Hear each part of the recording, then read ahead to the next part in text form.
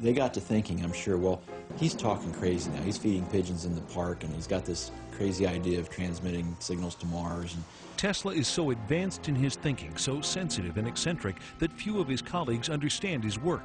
He is perceived as snobbish and overconfident. He was ostracized, I think, primarily because of his difference and because of his radical statements and because of his pronouncements of great systems. They didn't have the foggiest notion of what he was talking about.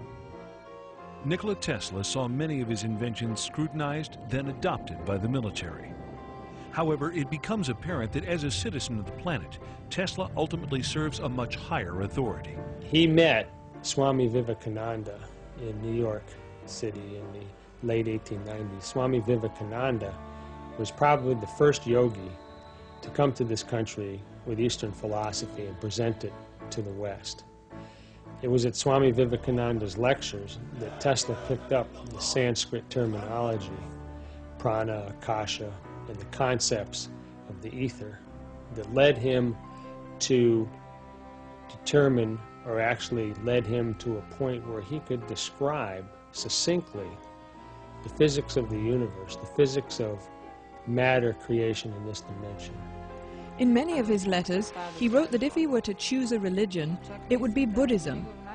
All his stories about his journeys in other worlds, about dreams, about machines that operated in his imagination, were manifestations similar to the experience of the shamans. It was known that his solutions came during a dream. Tesla's view of the universe, his cosmology, if I might call it that, is based on viewing life from a spiritual point of view.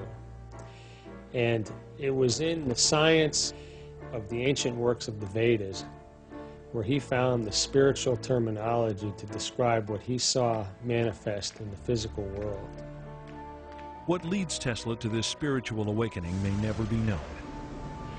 But it is not uncommon among those forward-thinking patrons of discovery, people like Robert Oppenheimer, father of the nuclear bomb, or Albert Einstein, that in the end they recognize the singular perfection of the interconnected and life-imbuing system of our planet.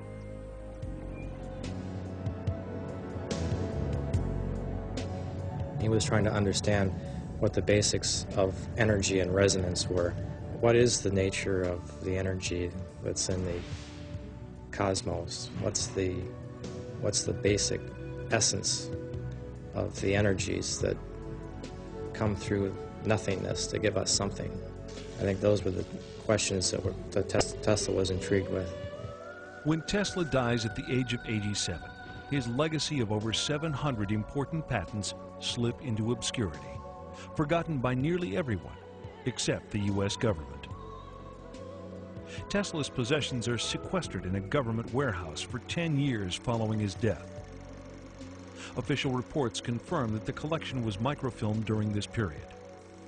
When contacted, however, no government agency revealed any information regarding these microfilms. After a decade, the government officially denies the existence of any secret weapons technologies included among the Tesla papers.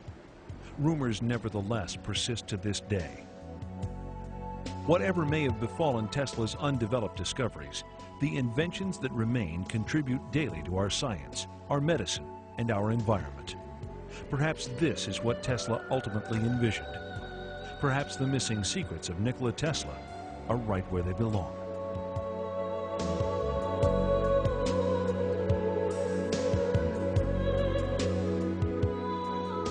Tesla disagreed with scientists about some basic concepts of relativity theory and quantum mechanical theory, and he fell out of favor with the established scientists of the day.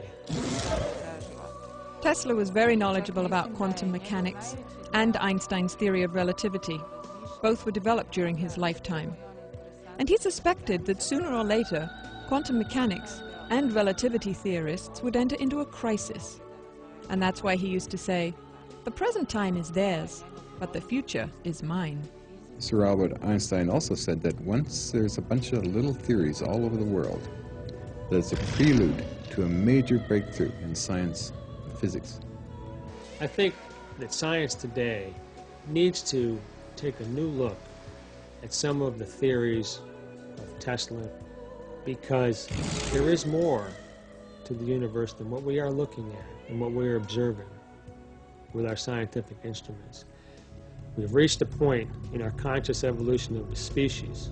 We have the ability at our fingertips now to engineer and to manipulate space-time and gravity. We're on the threshold of a new technology. Nikola Tesla was the gatekeeper of lightning. Some of his ideas earned him a reputation as a fruitcake. Some permanently rocked the world of science.